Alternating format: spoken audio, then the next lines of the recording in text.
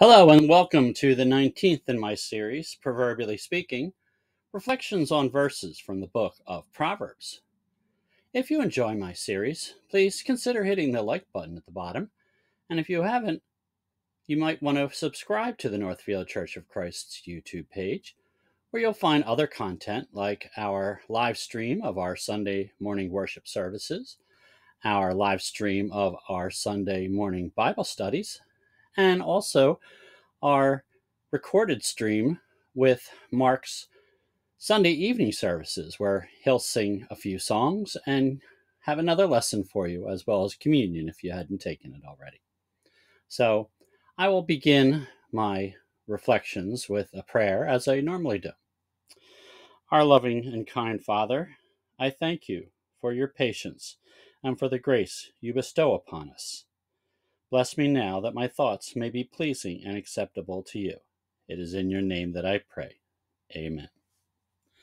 All right, so what I want to look at today is a verse from Proverbs chapter 2, verse 2, and it's a short one that reads, "Make your ear attentive to wisdom, incline your heart to understanding."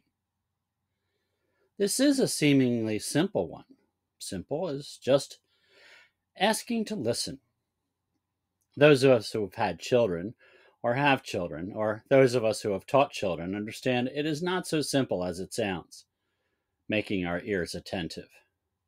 And as adults, we are in a more and more distracting world. We constantly look at our smartphones for emails, social media, text messages. We have billions of sites on the internet.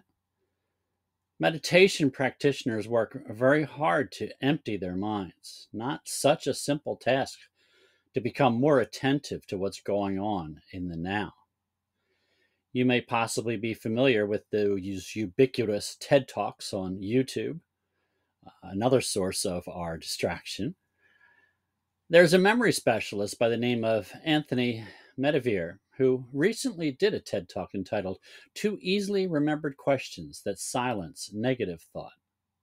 He was looking for methods to clear his mind for meditation, to just get rid of all these negative thoughts that come into his head.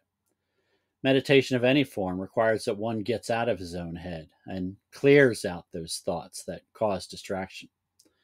The method he researched developed from the Sanskrit, involving two basic questions that he translated as, "Are my thoughts useful? How do they behave?" So anytime thoughts are clouding his brain, he thinks those two questions and clears out, letting the mind know if they're not useful, we don't need them. I found some value for this in our prayer life as well, for our being closer to God, to become more attentive to His wisdom. We are sinful, distracted humans, and we often get distracted by this sinful world, either tempted by it, bothered by it. When we pray, we need to clear out those distractions in order to directly talk to God. Are we always successful at this? As we prepare our minds for prayer, as we think about what to pray for, we can ask those two questions, maybe a little modified. Are my thoughts useful for my prayers? How do my thoughts behave? Is it in a true Christian manner? Pray for an attentive ear. Listen to how your thoughts behave. Do they incline your heart to understanding God?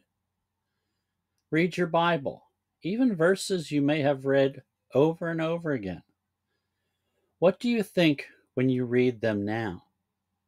Say to yourself, are my thoughts useful? How do they behave? Your thoughts may help your prayer. Your thoughts may help you be more attentive to what you are reading in your Bible.